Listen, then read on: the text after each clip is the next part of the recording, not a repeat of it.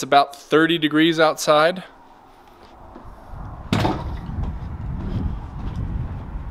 This has got to be one of the dumbest ideas I've ever had. Okay, let's back up a bit.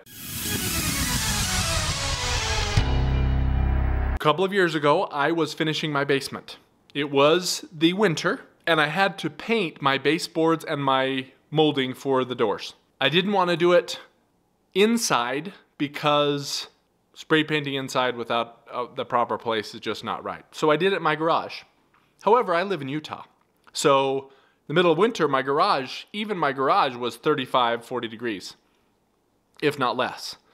So I spray painted these, and within a few minutes of spray painting, they started to crinkle. And the water in the paint froze much faster than the actual paint did. That made these really cool designs. And last week I decided, you know what? You know, it'd be a cool, crazy experiment. Let's do a paint pour outside. So this is how we did it. Sorry for the lighting, it's not the best here in my kitchen, but I made up these paints inside because if the paints get cold too fast, they won't even pour out. I won't be able to tilt them off the canvas. So we're leaving the paint inside until I actually do the pour. My paint is 1 part Floetrol, 1 part Glue All here. These are the 3 colors that I'm using along with white, Master's Touch, and I have my blue, white, this one is ocean green, and this is gray, but it's just like an off-white gray. And we're going to do a dirty cup and then just a straight pour on the canvas because I need to get it on the canvas and get it tilted before it gets too cold or else the paint's not going to move. I'm doing a 10 by 10 canvas here, 10 by 10, 100 square inches, plus the 10 inches for each side is 120 square inches. That's about 5 ounces of paint that I need to use. If you want the link to how much paint to use, I will put it in the bubble above and the website article about how to calculate paint for your pour in the description below. So we're going to pour all of our white in first.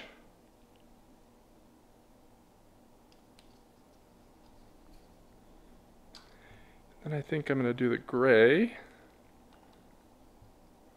As you can see, this is very thin. It barely makes a mound and then disappears.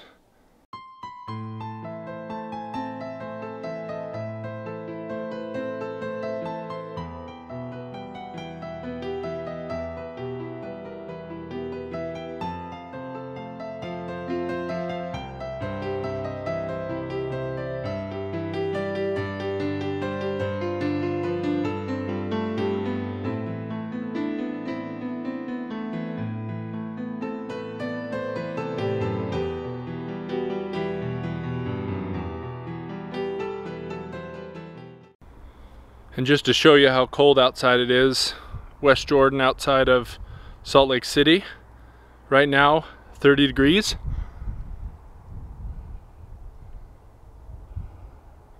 All right, so let's grab my canvas and my paint. We're gonna jog outside here. Again, it's about 30 degrees outside.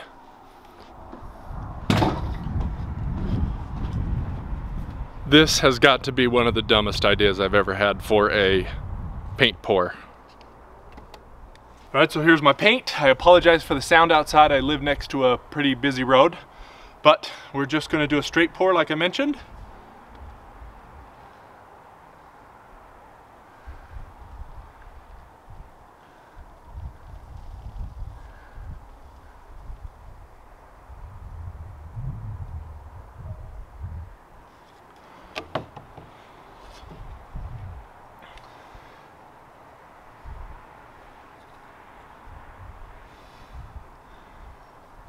This way first. I can already feel the paint is just getting super thick.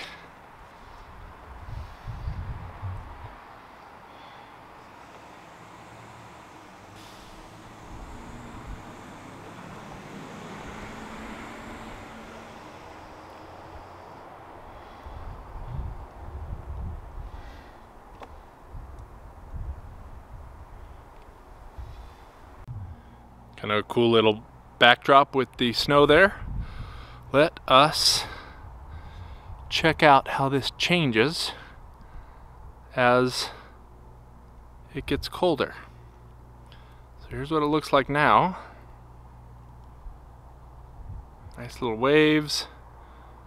Got some cellular action happening there from the Floetrol. And some cool little effects happening there. If I turn it upside down, it kind of looks like a mountain.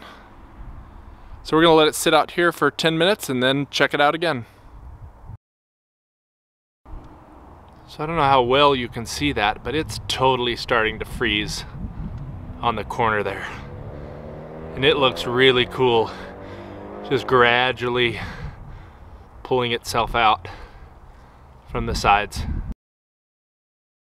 Alright, it's been another 10 minutes or so, and the middle here, you can kind of see the striations that are happening there, especially about right here. That is freezing. It started freezing from the outside, or from the center, and freezing outward, which is really cool. Alright, it's been about 20 minutes since I poured, and the wind is starting to pick up. And I know it's kind of hard to see, but you have to look at it in the glare. You can see all the little icicles that it's making. It almost looks like a huge snowflake. But it didn't, if you saw the paint from earlier in the video, it didn't get nearly that wrinkled. But that's kind of cool. Kind of a cool pour. In the cold, my hands are getting to be the same color as the paint that I have on them. It is cold out here.